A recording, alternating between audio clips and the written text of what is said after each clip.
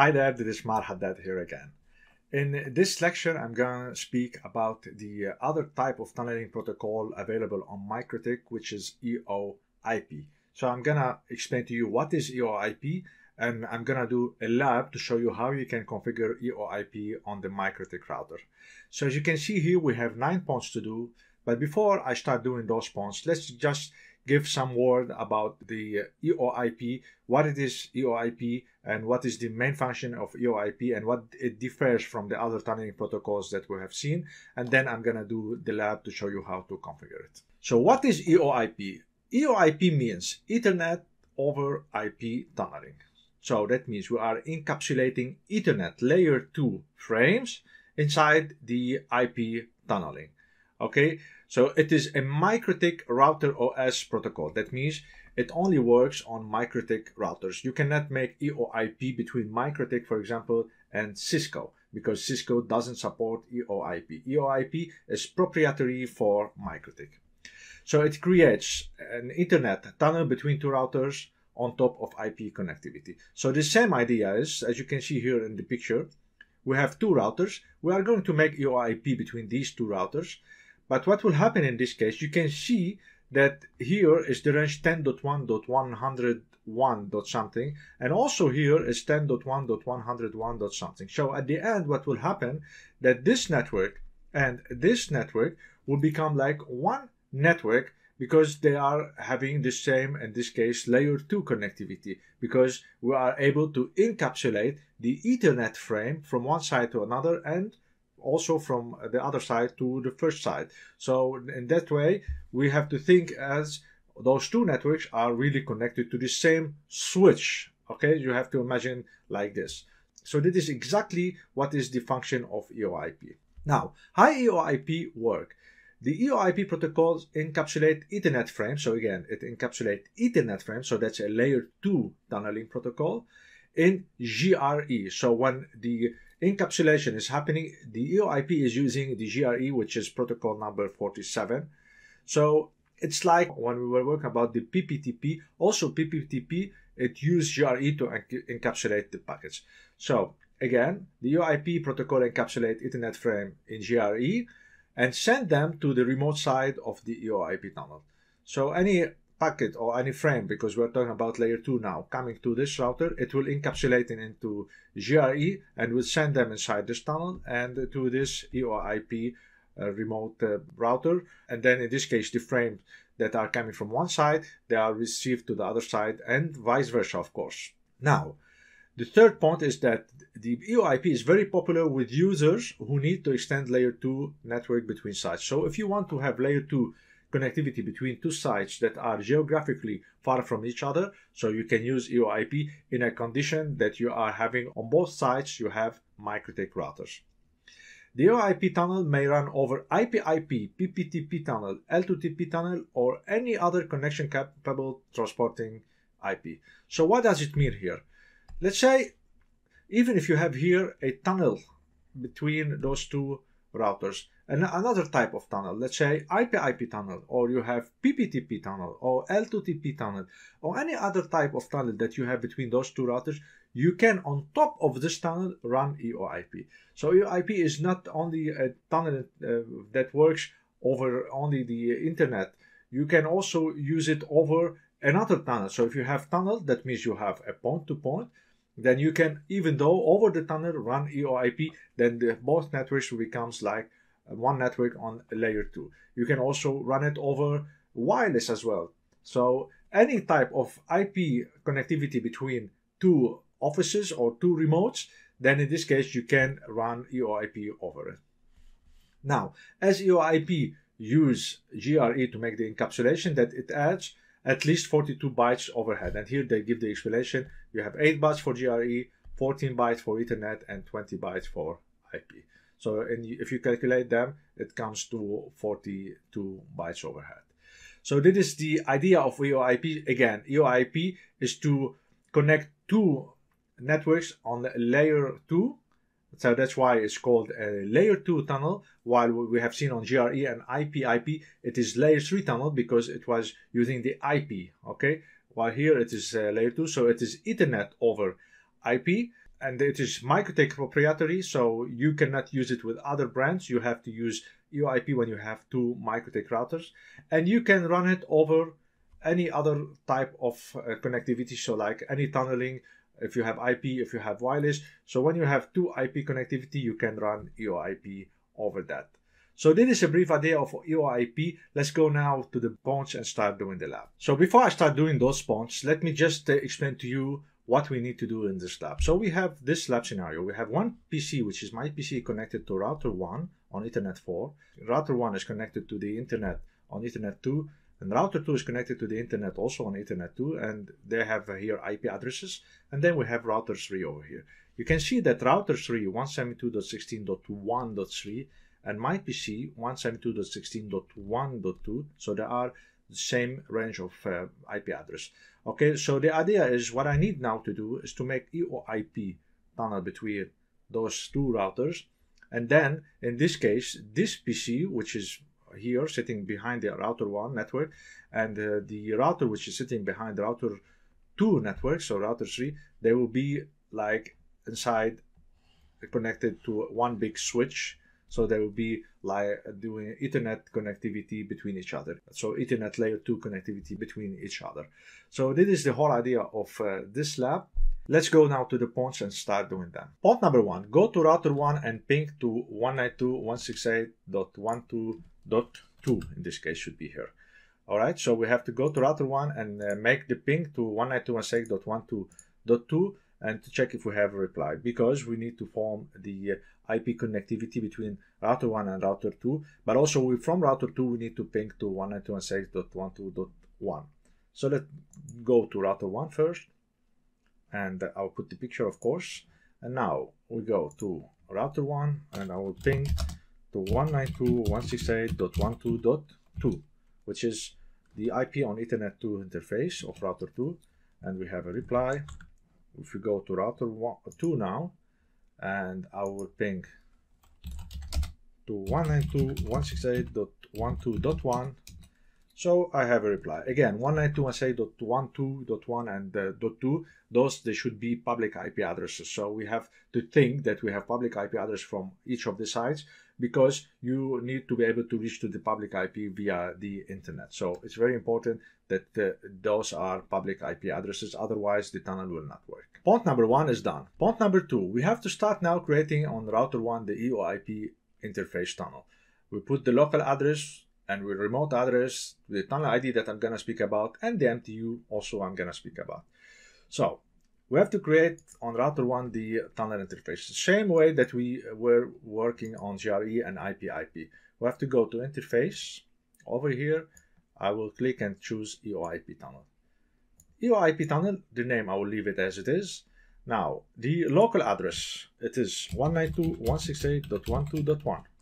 Remote address 192.168.12.2. Again, you can also not put the local address if you are not going to use Ipsec on the EOIP tunnel, because you can use also Ipsec. But I again prefer to put everything hard-coded. So now the tunnel, they say put tunnel 7. This tunnel ID, it should be identical on both routers. So on router 1 and router 2, the tunnel ID should be the same. So if you put here tunnel 7, then over there also when you do the configuration on the router 2, then you have to put the tunnel ID 7. Otherwise, the tunnel will not work. Now, if I say apply, look what will happen. It will say that the actual MTU is 1458. Remember, we are doing layer 2 connectivity, and on layer 2 Ethernet frame, the MTU is 1500. So when it takes 1458, then there will be some possibility of refragmentation of the package inside the tunnel. So what I advise here to do is just to put the MTU. Okay, and the MTU we will put here 1500. All right, so this will be exactly equal to the MTU, which is we use it on our network when we have layer 2 connectivity.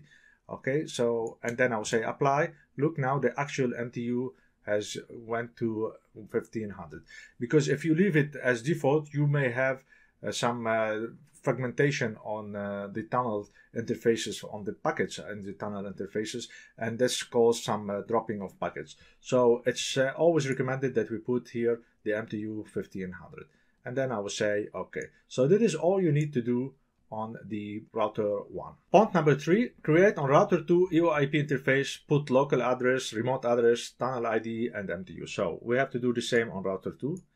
We go now to router 2, interface, EOIP. And we go here to the local address. We say the local address of router 2 is 192.168.12.2. The remote is 192.1. Tunnel is 7. Remember, should be the same. And if we say apply, we see the actual MTU.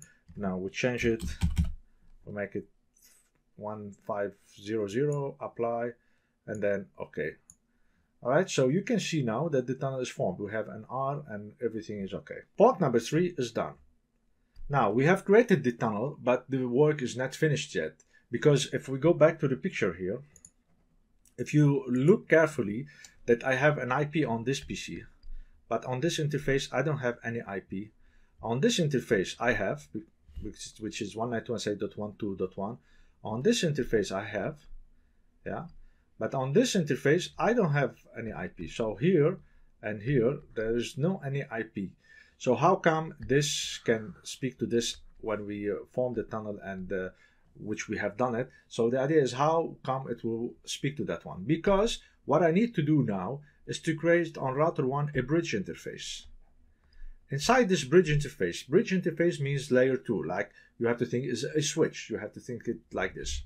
So in this bridge interface, I will make the tunnel interface that I created here. So here we have a tunnel EOIP interface. One here and one here. So this tunnel interface, I put it in the bridge, and Ethernet 4, I put it in the bridge.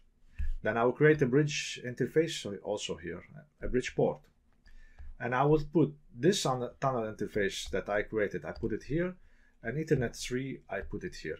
Then at the end, what will happen is that this becomes like a big switch. And when you have a big switch, this is connected to the switch, and this is connected to the switch.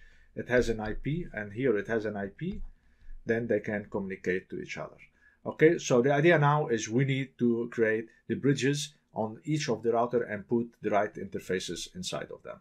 Okay, and before I do that, at this moment, if I open the Winbox now, you can see that for now, because my PC is connected to router 1, it can only see router 1.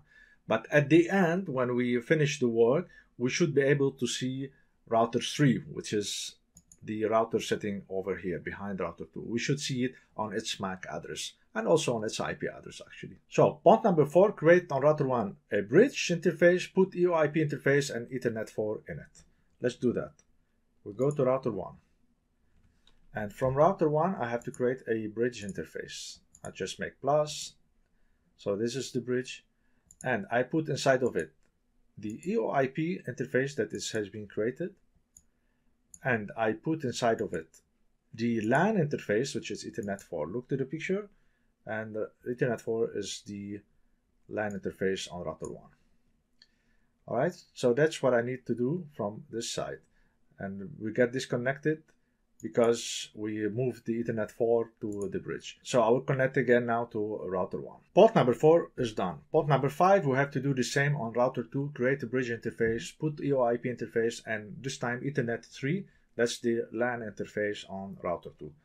We go to router 2. We create the bridge interface. And on this bridge interface, I put the port of EOIP, and I put also Ethernet 3, yeah? And then I will say, okay. So that's what I need to do on both routers. Port number 5 is done. Port number 6, go to Winbox on your PC and check, do you see router 3 MAC and IP address? So before, when we were on the Winbox, we only saw router 1. But now look, we see router 1 and we see router 3. So now we see router 3, and that means if we connect to the MAC address and we say connect, I'm able to reach router 3 now without any problem from Winbox. And now we have layer 2 connectivity between the two networks. Port number 6 is done. Port number 7, ping from your PC to 172.16.1.3. So 172.16.1.3 is the router 3. So we have to make a ping from here to here. Remember, this has become like one switch. So this is layer 2 switch. And of course, when you are connecting a PC to a router on a switch and you have same range of IP address, you are able to ping from the PC to the router. So let's do that. Again, just let me say that router 3 is a router just as an end device, but because I don't have any other PC to connect, so I just put a router which is an end device. You have to think of router 3 as like a PC or a printer or a scanner or whatever. Any network device you can use when you want to do this experiment. Okay, so let's do that. We go to the command prompt from Windows, and from here I will ping to 172.16.1.3, and here we go. The ping is working, and from my PC I'm able to ping the router 3. So this is exactly what EOIP is. So you can see it's not very difficult. You just need to understand the concept, and to apply it is very easy. Port number 7 is done. Port number 8, now we need to use Ipsec over EOIP. We have EOIP, everything is sent with clear text. We have to make encryption for the frames which are sent within the tunnel to be encrypted.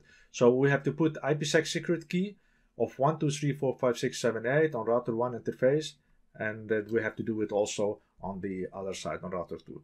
So what we can do, we can now make a ping again to 172.16.1.3. I'm pinging from my PC to router 3. The ping is working. I will keep it open. And now I go to router 1. And from router 1, I go to EOIP tunnel. So from interface, EOIP tunnel. Here we should put the local address if we want to use the IP secret. I put the IP secret 1234567 the Ipsec secret, and then I will uncheck allow fast path, and then I will say okay. Now we should not have a ping anymore because Ipsec is being set from one side and not from the other side. You can see it is giving me request timeout. Let's go to router 2 now. This is router 2. And I will go to interfaces, EOIP. I put the Ipsec secret 1234567 We have the local address already set. We take out allow fast path, and then I will say okay. Let's look now to the ping. It was giving request timed out. In a moment it should give me a ping reply again. And here we go. You can see the ping is working, and now everything is encrypted inside the tunnel. Port number 8 is done, and port number 9 we have put the same Ipsec secret on router 2 on the tunnel interface, and the tunnel and the ping is working, so this is also done. So this is what I wanted to show you in this lab. This is how you can configure EOIP. I'm gonna do one more lab for EOIP, and just to show you how you can configure EOIP over a tunnel connectivity. So if you have, for example, L2TP tunnel connectivity, or you have PPTP, or you have IP, you can also over this tunnel use EOIP, and that's something I'm gonna show you also in the upcoming lab. So this is what I wanted to show you in this lab. I hope that you enjoyed it, and I will see you in the upcoming lecture.